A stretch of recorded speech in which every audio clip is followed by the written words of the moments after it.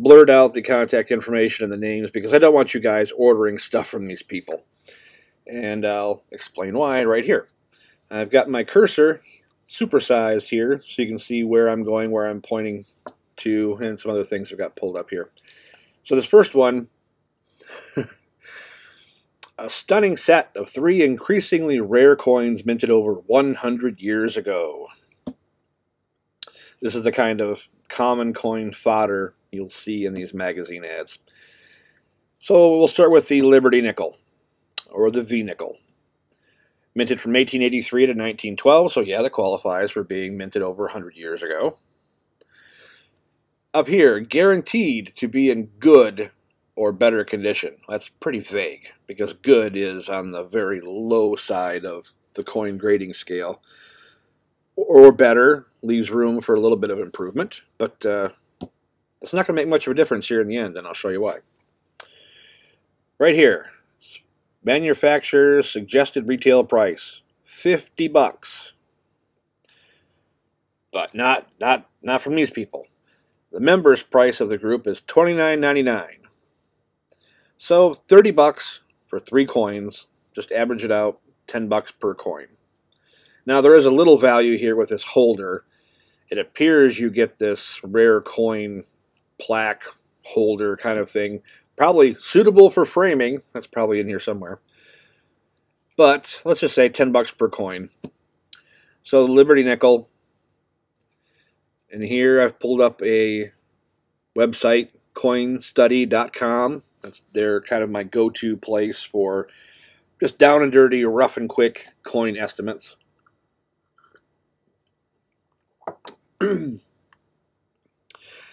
So, Liberty nickels. Now, what you'll see here is the further back you go, like most coins, the prices go up.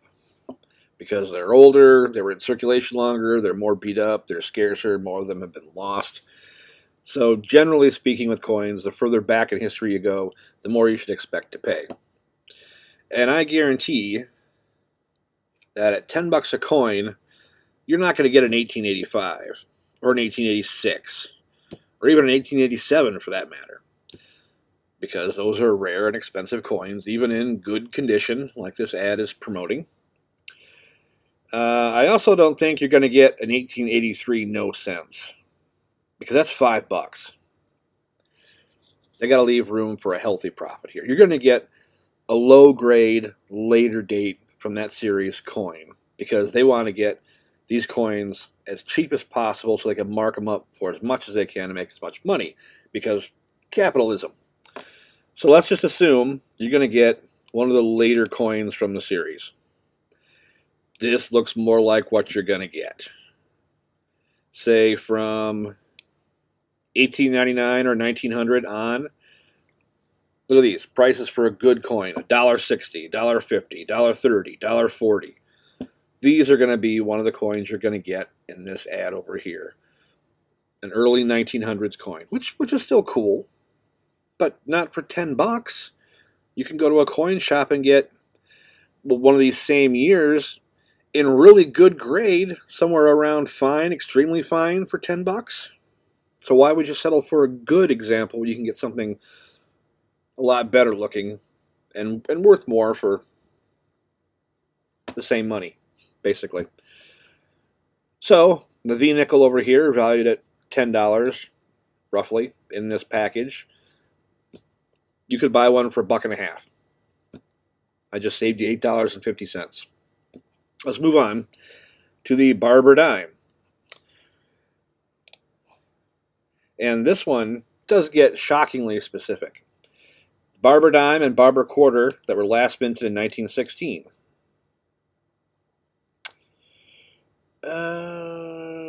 My mistake. I thought they said you were going to get a 1916 Barber dime or quarter.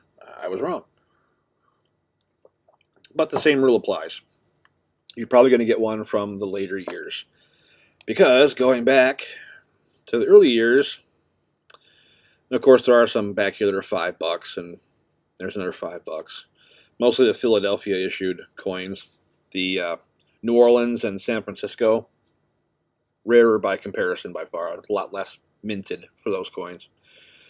So in theory, if you're spending $10 on this one coin, average condition for this ad, you could get an 1892. Highly unlikely though. They're going to stick you with a common date, most likely from the later part of the series. And here's probably what you're going to get. And this ad right here, if you look, I'll try to blow this up a little bit.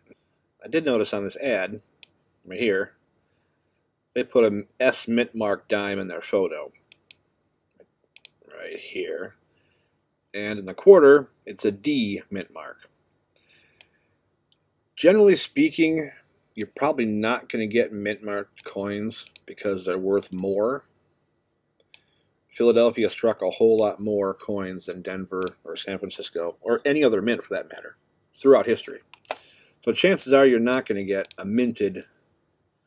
mint-marked coin. But looking through these coin values here, it's entirely a possibility with the Barber dime. 1911S from San Francisco, $2. The Philadelphia version from 12 is $2. In fact, PDS from 1912, they're all $2 a piece. There's a fairly good chance you might get a mint-marked Barber dime from this ad. You never know. But then again, why take the chance? Because spending $10 per coin on average from that ad, and you can buy one a date of your choice for $2, $3, or go for one in really good condition and pay $5, $6, $7 for it. Of course, you're not going to get one in extremely fine condition for the 1913S. That's $184. And that comes into condition rarity. And we've talked about that in other episodes. Or a coin could be very common and very low dollar in the lower grades, but you get up to the higher examples and the price just skyrockets. So we'll talk about that more later. So your chances of getting a Barber dime with a mint mark on it are pretty good, but you're going to overpay for it. So let's say $2 for the Barber dime. So we've got $1.50 for the Liberty nickel, $2 for the Barber dime. I'm going to write this down so I can keep track of how much you're getting screwed here. Now let's go on to the Barber quarter. Again, you're going to get a common date. Possibly no mint mark. I'm not sure on the values for mint marked Barber quarters, but looking over this list here, well, San Francisco, 1913, again, 1913S, the San Francisco minted coins are extremely rare, apparently. All right, so we're going to get something later in the years. So $5 to get you a 1916 or 1916D. San Francisco, again, quite a bit higher. But Philadelphia and Denver, through these years, are all about $5. And going all the way back to, again, the early 1900s, at least. And then prices start going up a little bit back 1899 and earlier. So in general, from 1900 forward, $5 will get you a Philadelphia or a Denver minted Barber quarter. But again, you're paying $10 per coin over here. Let's write down $5 for the Barber quarter. So my grand total is $8.50. Now, $8.50 gets you all three of those coins in good or better condition and dates of your choice. The price over here is $29.99. So we just saved you $21.50.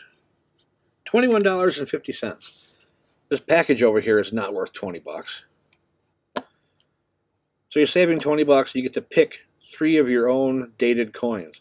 Maybe your grandfather or great-grandfather was born in this era, as mine was, and you could pick his birth year and get 3 of these coins in your grandfather's or great-grandfather's birth year for $8.50. That's the start of a family heirloom coin collection. This is the start down the road of being disappointed and overcharged for coins. Don't take these ads in catalogs, magazines, the weird weekly news magazines you see in checkouts of supermarkets. There's coin ads in there. Run away.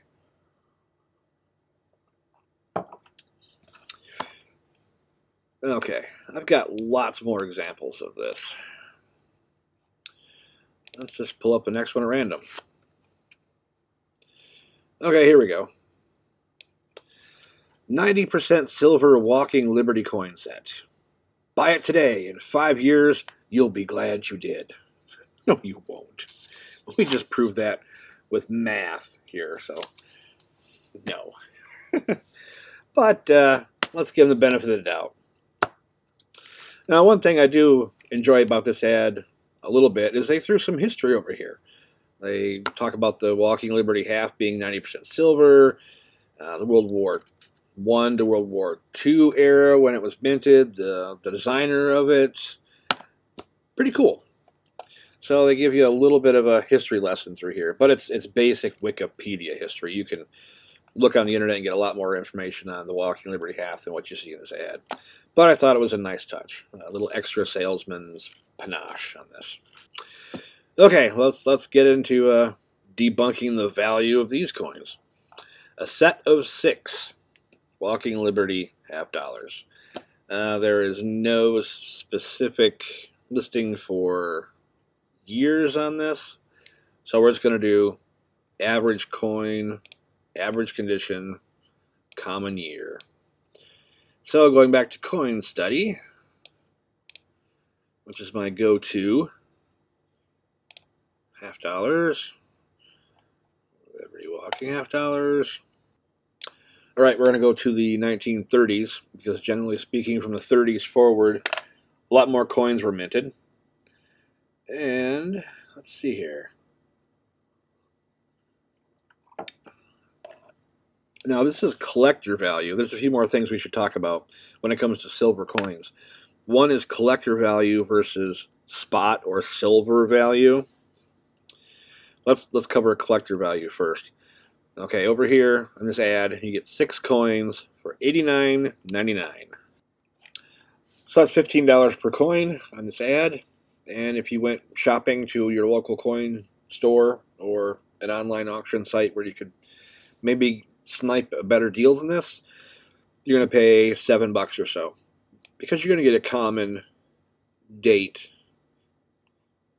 coin, and it's $7 a piece from, let's say, 1927 all the way to the conclusion of the series in 1947. So you're going to get a Philadelphia, Denver, or a San Francisco minted coin in any of those 20-year spans,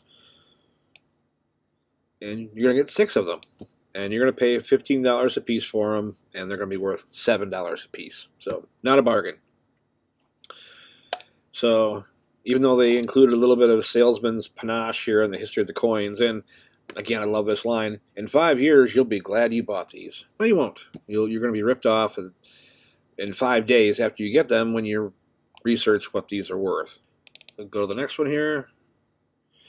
Okay, here we go. This is one of the all-time favorite American coins, the Buffalo nickel. And you get a bag of 20 of them for $26.99. So just over $1.30 a coin. That sounds like it might be a good deal, actually. Let's investigate it. Now, these are going to be in very good or better condition. So the number to hit here, let's just say, is $1.50. Round up a little. $1.50 per coin. And you're going to get 20 of them. So let's go down the list here. And here's the good category. This says very good or better. So we're going to have to, at least for the purposes of this series here, approximate the very good price between the good and fine. It'll be somewhere in the middle. So again, we're going down to the later years, and here's some prospects. 1923, $1.34 in good, $3.40 in fine. So the middle ground would be somewhere around $2. But you're buying them over here for $1.50, basically. So that's probably not going to happen. They want to get these coins as cheap as they can, and here we go. Starting in 1927, 39 cents for a good condition coin. Now here's the thing. If you buy in bulk, you might pay good price of 39 cents a piece or cheaper, but the coins might grade in very good, fine, for really common dates, maybe even very fine or extremely fine, but you're paying the good price because the good condition price because you're buying in bulk. And that's what these companies do. They find the biggest lot of coins they can get, and they hammer the price down to get them as cheap as they can get, so then they can offer these prices in the catalogs. And keep in mind, a very good condition Buffalo nickel is still not pretty. These things had very fine details, very high relief in the design that wore away quickly. Basically, a good coin will still have the date, but it's worn down very, very hard. So anyway, you're going to get, there you go, 1934 or 39 cents. You're going to get something in the mid-20s to late 30s. And they're going to be worth 50 cents a piece, 40 or 50 cents a piece. And you're paying $1.50 over here. That's 3 times the value. So to get 20 of these, again, in years you pick. And you can pick a Philadelphia or a Denver or a San Francisco in the case of the 1935 and 1936. You can pick your own year and pick your own mint mark for a third of the price of this random grab bag of common Buffalo nickels that you're paying 3 times too much for. So, again, looked like it might be a good deal if you don't know your coins too much, but it's really not. Oh, this one is going to be fun. And this ad, I think, probably trips up a lot of people because they had no idea that the United States Mint struck a 2-cent or a 3-cent piece. Now, surely these have got to be really rare, right? I've never even seen a 2-cent piece or a 3-cent piece. And here's my chance to buy them both together for only $62.95. That's got to be a good deal, right? Let's check it out. Now, this is important. This ad does not say anything about condition. It comes with a certificate of authenticity, though. And the Matthew Mint took pictures of what appear to be very mint state or maybe even proof coins. These photographs are showing high dollar collectible coins that you are not going to get when you send away for this. So, let's see. 2-cent piece. And again, even for $62.95, you might get a $3 coin here shoved in this holder. Let's see. Well, I was close. $10. $11. And you're definitely going to get a good condition coin because up in fine condition, we're talking $20, $40 a piece. So you're definitely going to get a good condition coin on a 2-cent piece. It's not going to look like this at all. So you could get pretty much any of these coins except an 1864 small model. That's $142. You're not going to get an 1872, which is $277. So you're going to get one of these middle year coins in good condition. You're going to pay $32 for it in this set. The average price divided by 2. You're going to pay $32 for it, and it's going to be worth 10 or 12 or 13 bucks. Strike. The 3-cent piece. And this is the set here. And again, you're going to get something that's worth 10 or 12 or 13 bucks in good condition. You're not going to get anything on this part 1882 on, all rare. No values even stamped here. They all just say rare. So again, you're paying $32 for each of these coins, and they're going to be worth $12 a piece. I will say the little coin encapsulation holder they have here is nice. And the box, the black velvet box they put it in, is nice. But it's not worth $40 because that's what you're overpaying to get these coins.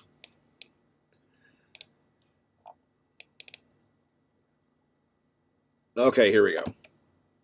And this will allow us to bring up a conversation on silver spot price. This is the Morgan dollar. Sort of. I did want to have a talk about silver value and bullion value, spot value, however you want to say it, all the same thing. We'll do that after this. This is probably the worst ad in that magazine. Of all of them, this is the worst. What you think you're getting is a Morgan silver dollar. Not just one, but five. 5 of the rarest Morgans in BU, which is brilliant uncirculated condition, honored in this 5-piece set. And you look over here, $26.99. So you think you're getting 5 of the rarest Morgan dollars in brilliant uncirculated condition for $27. That is the furthest from the truth. And they double down on it, because up here in bold print, you get an 1889 Carson City, the rarest Carson City Morgan. An 1893 S, the rarest San Francisco issue. 1884 and 1892 S coins, and the rarest Morgan of them all, the 1895 Morgan. With a presentation case. A lot of people are going to fall for this. And what they're getting is junk. These are reproductions that might not even be plated in silver, let alone real silver. They are not real silver. And if you look real close, right here, this is stamped copy. C-O-P-Y. Copy. It is a federal law that replicas must be stamped as copies, replica, facsimile, something, to prevent these from being sold to people as the genuine thing. And if you read a little bit further down in the ad, this limited edition tribute set bears the dates and mint marks of the rarest and most expensive key date Morgans. The originals are worth over $1 million. So there you go. It's saying the originals are worth $1 million. You're going to pay $27. You should know right off the bat these are not the originals. But some people are still fooled. Then it says mirror images of the originals. These silver-clad proofs come in brilliant uncirculated condition. Okay, so the normal person at this point should very well be clued in that these are copies. The picture has the copy stamp on it. It says these are tributes, and the originals are worth $1 million, and these are mirror images of the originals. But I guarantee some people are still fooled, and that's where it comes in. You have to read what you're getting yourself into. You have to know what you're buying. You have to be educated a little bit before you spend your money.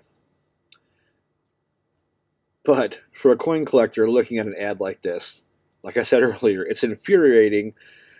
Nothing makes me as mad in the coin hobby as replicas being represented as the real thing. Or people who know they have a replica or a copy or a fake or a counterfeit representing it as the real thing. That's the one thing that makes me even more furious. But getting back to this.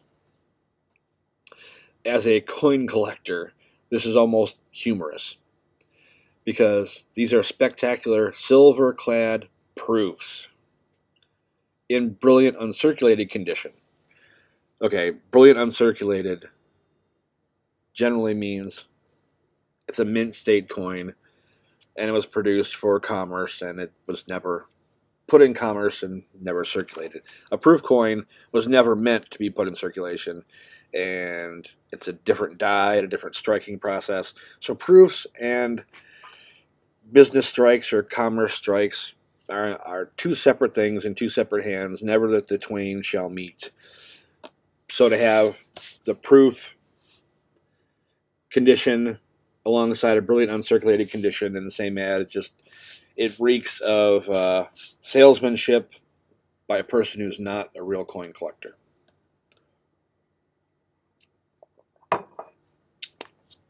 Us coin collectors find humor in strange things. So these are no value coins. Now you might think to yourself, well, they do say silver proofs. They say silver clad proofs. What clad means is that the inside of the coin is probably copper or tin or aluminum or any number of other non-precious metals. And it's just been layered on top with silver. You might think, well, how much silver? It might be worth it. No. A few of the other ads of coins like this, if I recall correctly, they actually put in the fine print that there was 5 milligrams of silver in the plating of the coin. Now, silver is currently at $16.56 an ounce as of this taping. It's 53 cents per gram for silver. And a milligram, or a microgram, there are 1 million of them in a gram. So if silver is worth 53 cents a gram, divide that by 1 million. And that's the value of silver in this thing per coin. So you're talking, I worked out the math once. Let's see over here, sticky. Roughly 4/1000th of a cent. That's what the plating of silver on this coin is worth. So definitely not a silver investment there. These are strictly for novelty. I will admit they look pretty cool. And you get a nice little, get my cursor going. They look pretty cool. And you get a nice little presentation case with the years and mint marks on them. $27. You know what? I think I would almost pull the trigger on this. It's not a bad deal. Other than my anger of the replica copy, but at the same time, like this ad says, these are very high dollar coins, very rare coins. I am never going to own one of these coins, especially not in high grade condition like this. So for just under $30, I can have a reasonable facsimile of them just to show people, and I don't know. This is probably the best ad I've come across in these magazines or this specific catalog. Even with my abhorrent opinion of replicas and copies, in this case, I'm never going to own these. 99.99999% of coin collectors are never going to own these. They are such high dollar coins. A replica is probably the only way to go. And for 6 of them at $30, $5 a piece. All right, that's not a bad deal. I'll give it to them. I'll give them this one time. This one time, I'll give it to them. This is an okay deal. But I would immediately mark these with a sticker or in permanent marker on the back of the box or something, replicas, so no one else is fooled by it. Because even though it says copy right here on the back, it's in pretty small print, and it's in a place where someone's not necessarily going to look. So that one gets a pass. I'll let that one pass. Let's take one more look at one more ad, and then we'll wrap up the catalog part of this show. And on the next episode, we'll do shop-at-home television ads. Shop-at-home television ads. Where do we start? We're not going to. That'll be the next episode. All right, one more on this magazine catalog thing I found. Again, it's the Matthew Mint. I swear, I'm going to start a Jeffrey Mint. Why not? Okay. 10 Indian head pennies. All right. Okay, first off, they're not pennies. The United States has never made a penny. England has made pennies. Australia, I believe, made pennies. We make cents. And it's 1 cent because it's one percent of a dollar, which is 100 cents. There you go. Cent history lesson over. So whenever I see the ad that says pennies, they're not pennies. Penny is a person on the Big Bang Theory. So back to this inaccurate ad. 10 Indian head cents for $36. Can you tell where I'm going with this one? Is this a good deal? No. Let me prove it. Again, you're going to get good, low-grade examples of common dates. You're going to get an 1887 or newer, up to 1908. And they run about $1.30 to $1.50 a piece. Just shy of $2. So really 1887 to 1908. $1.30 to $2 a piece. And you're getting 10 of them here for $36. That's $3.60 a piece. And you're going to get their choice of years and their choice of conditions, which is going to be low, good. So again, not a good deal. Sorry, Matthew.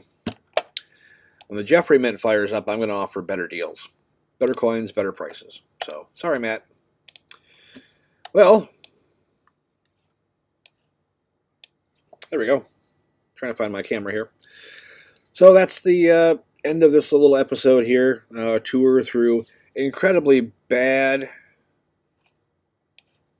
value coins on the internet and in catalogs and other places. This was the first episode in this little series that was from a mail order catalog that came to my house without me ever asking about it. I didn't ask for it. It just showed up. It was meant for the previous occupants of the house. So, gosh, I hope they didn't order any coins from that magazine. So anyway, I came across that, looked through it, decided to let you guys know that you should never order from those kind of catalog member magazines or the back of those newspaper ads and stuff. Just go to your local coin store. I guarantee you there's one within driving distance of where you're at right now. If not, check on the auction sites. I won't say the evil Bay name. But you can get in there and get good deals, especially if you're buying in bulk. And you actually get to see the coin you're bidding on or buying before you get it.